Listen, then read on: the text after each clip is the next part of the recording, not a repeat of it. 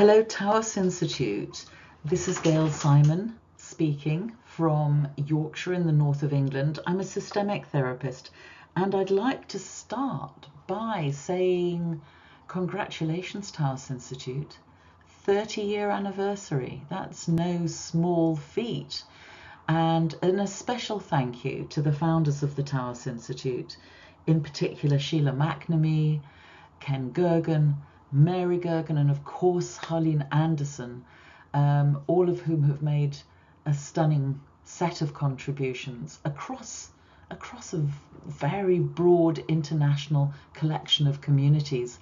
And you've connected us all through the Taos Institute, through events, through publications, through, of course, the wonderful community of Taos Associates.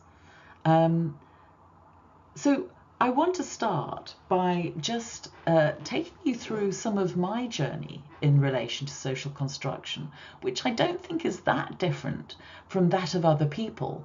I trained in systemic therapy in the early 1990s at the Kensington Consultation Centre, and I've called this presentation Social Construction quite a trip, because it has been quite a trip.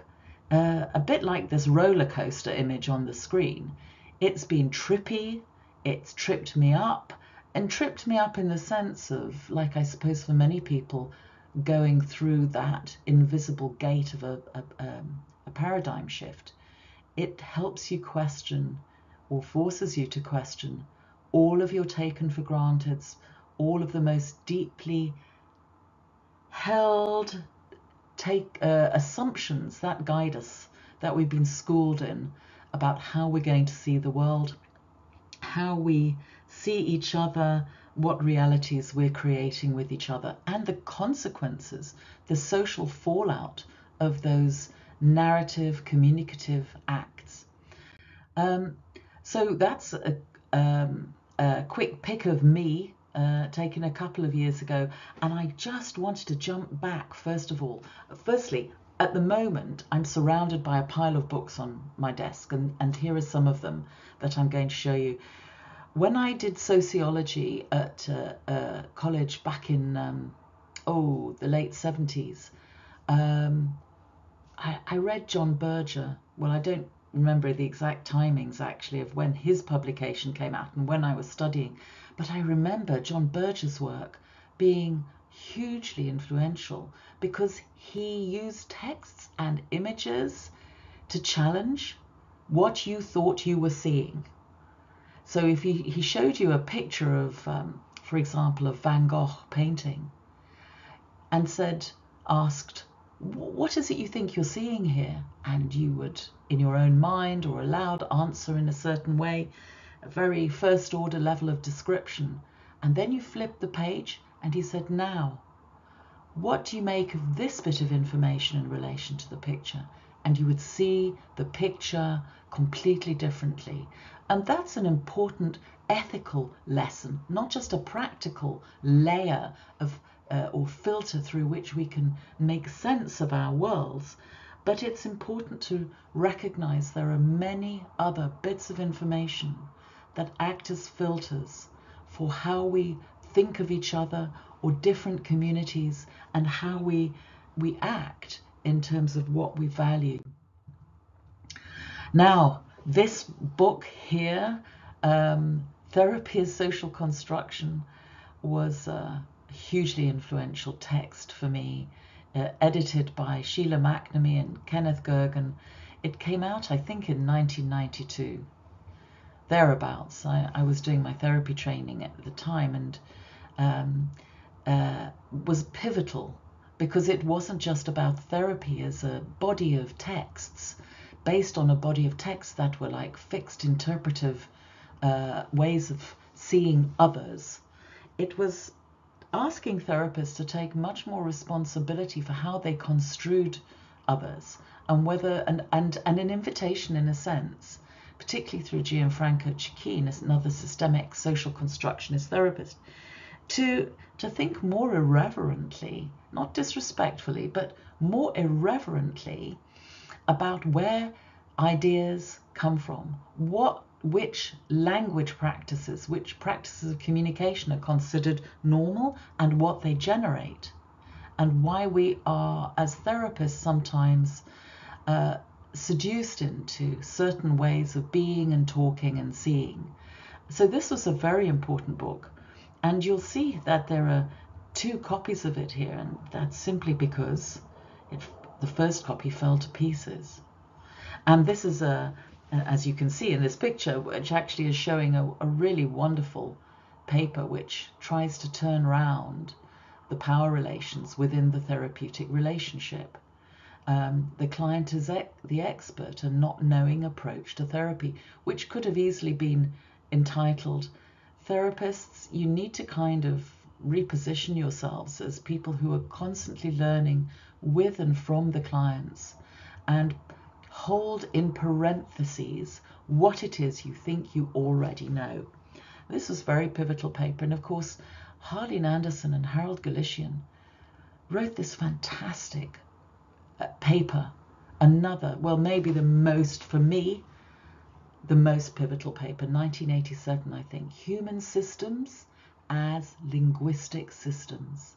It was the most profound shift away from thinking of families, teams, organizations as having the problem, as needing their behaviors correcting, as needing fixing by therapists, by consultants. And instead, there was a reframe to rather look at the language in play that came out of different cultures, different eras, different lessons learned on their way through life. And it made for a huge, more respectful way of addressing each other, the subject, and so on. So that was really important. And the place I came across these papers wasn't, as in the picture here, a pizza and chicken shop. It was in one of the buildings on this street on the South Lambeth Road in Vauxhall, London.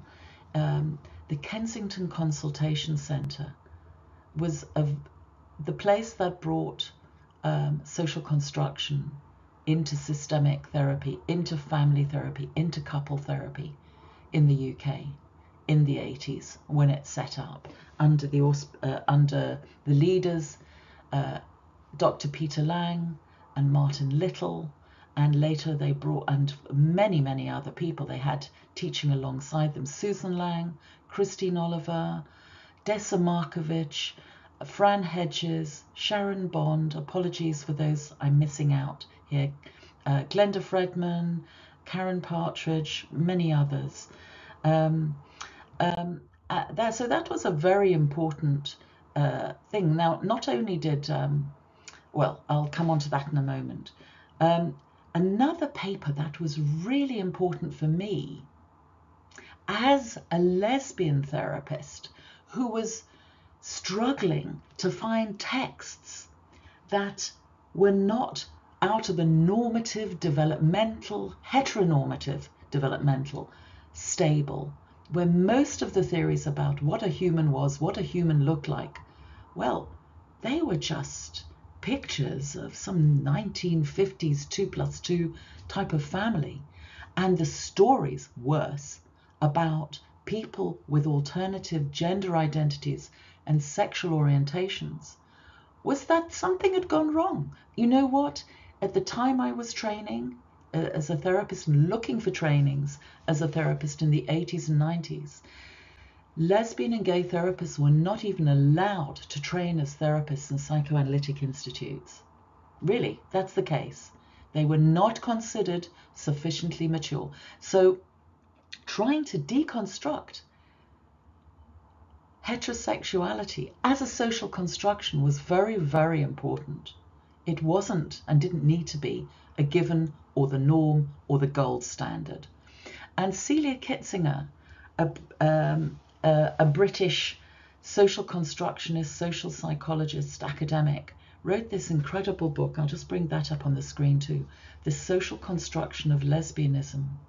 What a title. Can you imagine what a relief that was for me and my colleagues to find, and my queer colleagues to find in the I think this came out early 1990s, something like that. But she wrote a book a chapter in a book called Liberal Humanism as an Ideology of Social Control, the Regulation of Lesbian Identities. This was a very important text.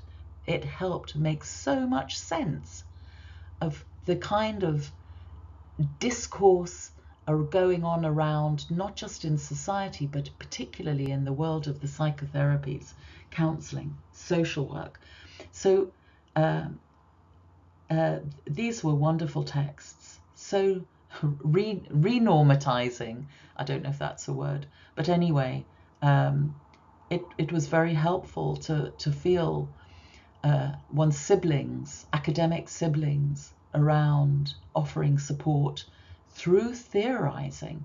And that helped because in the pink practice that I co-founded with Gwyn Whitfield, in fact, these are Gwyn's scribbles and things on the page here, it's not my writing. Gwyn and I co-founded the pink practice, which was a systemic social constructionist, systemic social constructionist therapy practice based in London in 1990. So you can see the timing of all this was really important because we needed to get theorists, practitioners around us that weren't going to reproduce same old pathologizing theories that would, in a sense, have recolonized us as queer practitioners. We needed to do something different. We needed to find new ways of doing therapy that did not import colonizing, pathologizing ideas and impose them into the queer community. And of course, us being members of that queer community, we needed to look out for ourselves and the people with whom we were working. Now, not only did the Kensington Consultation Centre, KCC, put on trainings for therapists and for organisational consultants, it also ran a journal in conjunction with the Leeds Family Therapy and Research Centre. And for that, we have to credit Peter Stratton and Helga Hanks, who held this journal together for decades and made it happen. And you can see from the list here, Maturana, Leppington, Shotter, Michael Preston Shute and Dick Akers, and a perspective from Peter Stratton. This journal and copies of it are freely available if you look hard enough on the internet. Wonderful papers by, I think, all of the Taos founders and many of the other Taos members from who were around in the 80s and 90s and 2000s. For sure had papers published here because they knew this was a good journal in which to be published. It was for systemic social constructionist readers, practitioners. But the reason I brought up this particular issue, Volume 2, Issue 2, is because of the third paper down.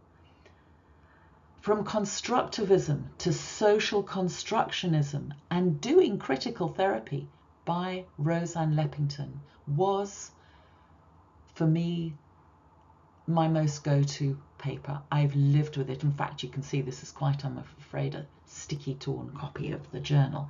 But this paper was brilliant because, and it's so important to try and understand, that theory within psychotherapies had never previously been situated within different ideologies. It had never critiqued what influences were in play, what cultural influences, which colonizing assumptions were in play that influenced not only what we did with people and how we thought about what we did, but power relations within the therapeutic relationship. So what Rozanne Leppington did, and I wrote about this more, by the way, in a paper called Praction Research. Praction Research. You'll find it in my academia.edu collection of papers. There's a link at the end of this. But what Rozanne Leppington did was she created a kind of diagram based on the coordinated management of meaning practice by Vernon Cronin and Barnett Pearce, with whom she studied at Massachusetts Institute of Technology around this time. But what she was saying is, look, we might talk about method and we might talk about what we produce. But she also said method comes from somewhere. And it's not just that we have some naive, innocent preference. Oh, I like working with couples. Oh, I like psychoanalytic. Oh, I like person-centered. Oh, I like systemic. It's not as accidental as that. She says, what happens before the level of what we do are theoretical propositions. And theoretical propositions are not innocent. They come out of an ideology, a set of cultural beliefs. They come out of assumptions, she calls them methodological assumptions, that this is an invisible layer that we all have to explore and be honest about and look into, to think, what's at work for me that I'm more attracted to this than that? Because theory doesn't just fall out of the sky. It isn't just an accidental creation. It's a set of ideas that some people made up at a certain moment in time, in certain cultural contexts, with power relations going on in the background about whose ideas count, which practices are sanctioned, which people are not sanctioned, and so on.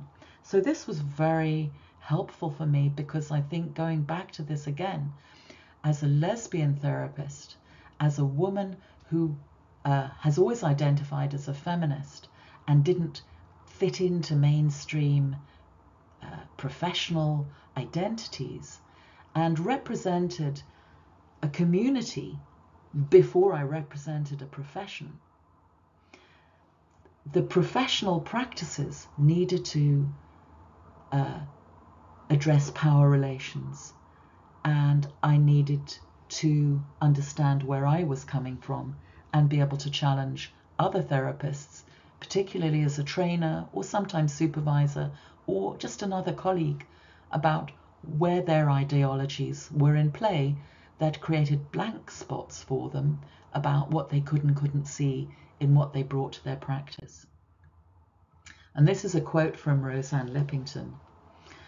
The question then is not, how does the individual rational consciousness account for the social world, but how in a social world to account for the culturally specific notions of the individual. She was pointing to the fact that even systemic thinkers, even social constructionist thinkers, were still singling out the liberal humanist unit of the individual, dovetailing with, echoing some of what Celia Kitzinger was writing about, that by focusing within psychotherapy on the individual and ignoring the wider system, we're reinforcing liberal humanist ideas, which are really about social control. It's much easier to control individuals through internal policing, through external policing, and more, than to think about, how did we ever develop so much foregrounding of the individual? And of course, these are very culturally specific notions. They come from white Western Christian societies, about the responsibilities of the individual, not about communities, which you find the community being foregrounded, one finds and comes across in many other places.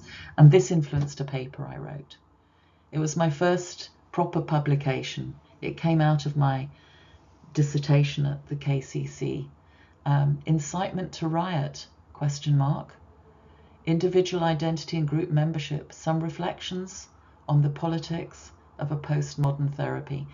I worried then, and I still worry now, that liberal humanism is still impacting on social constructionist thinking. And so in a way, I'd invite you all to read this and see whether you find this, that there's any connection for you still with liberal humanist underpinnings, because they do reinforce power relations, and social construction has the power, the potential actually, as well as the power to undo a lot of those power relations. But we have to acknowledge the impact of liberal humanist ideas or neoliberal ideas as well now. Not the same thing. But there were many other people I just wanted to quickly mention. I mentioned earlier Christine Oliver, who was called the Queen of CMM. Now, she developed the ideas of coordinated management of meaning, and Barnett Pearce and Vernon Cronin, who developed those ideas, worked very closely with Sheila McNamee and other Taos founders.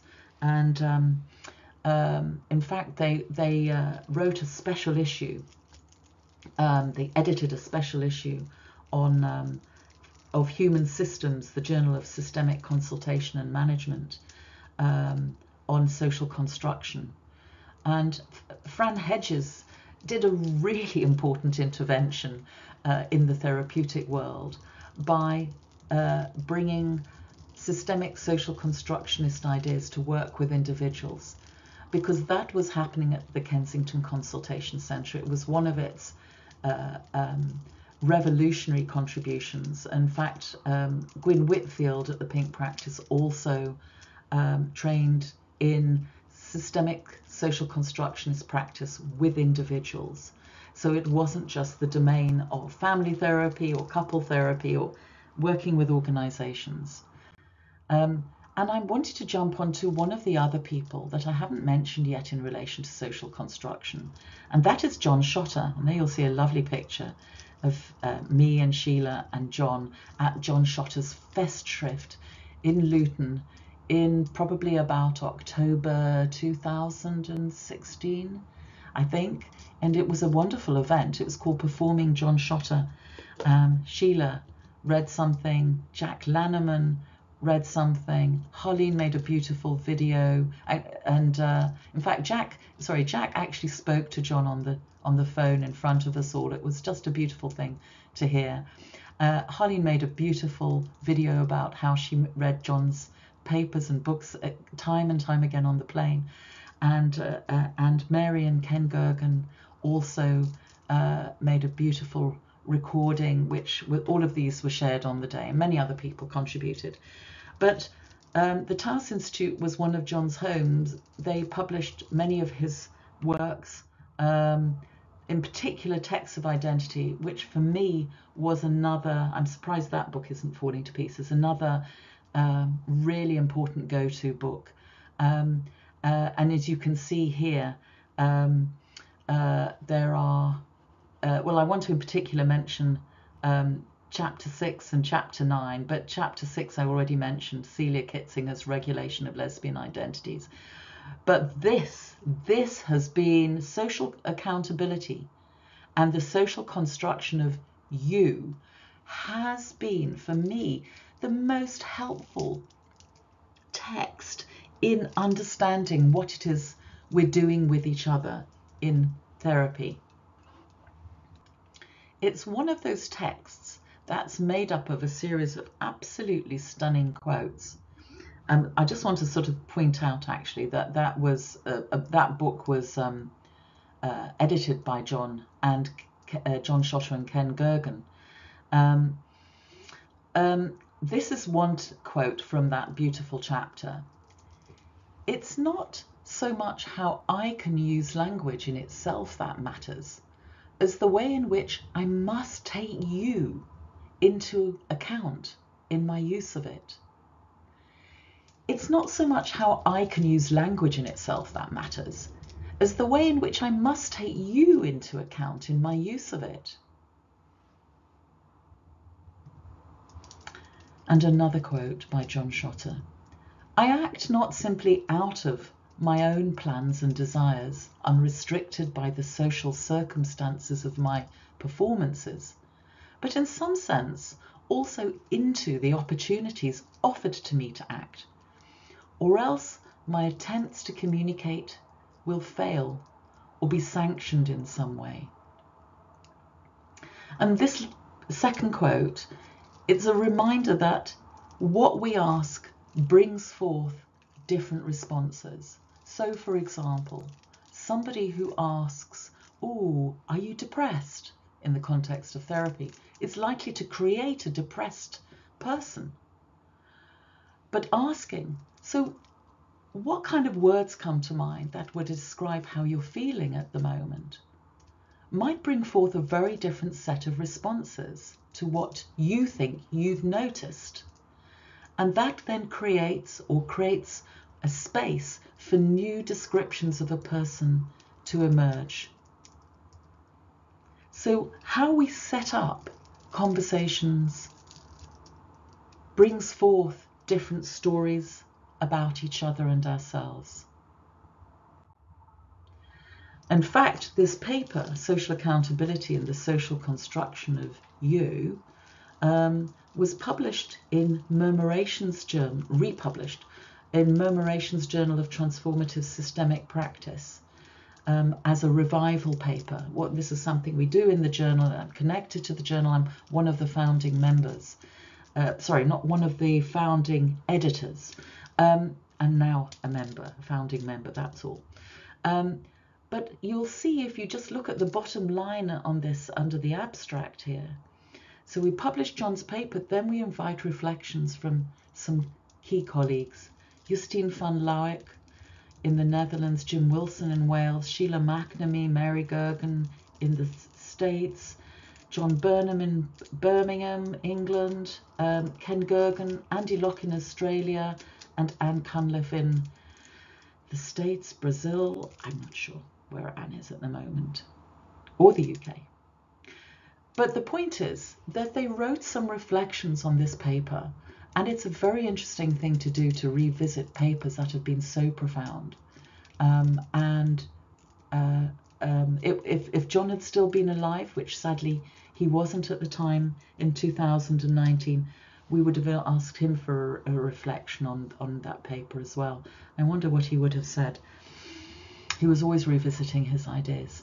So I just wanted to mention Murmurations to you. Actually, John Shotter gave us the idea for the title of this journal. He was very interested in dynamic stabilities, which is a very interesting way of thinking about systemic social constructionist therapy or practice as a movement of spontaneous relational coordinations between people, that somehow we communicate, somehow we move forward, sometimes with and without others. There are power relations in play. It's not always quite as well coordinated as it seems. Some people go missing, and that sounds too innocent in some ways, but also parts of our planet also go missing.